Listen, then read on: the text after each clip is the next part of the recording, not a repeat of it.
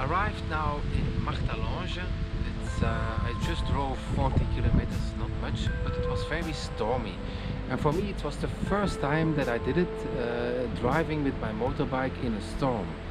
The reason why I did it is that the weather is very nice.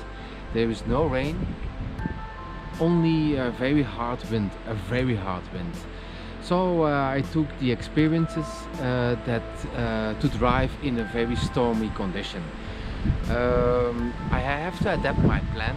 I had planned to drive 200 kilometers, but now I decided just to have a shortcut to learn and to experience.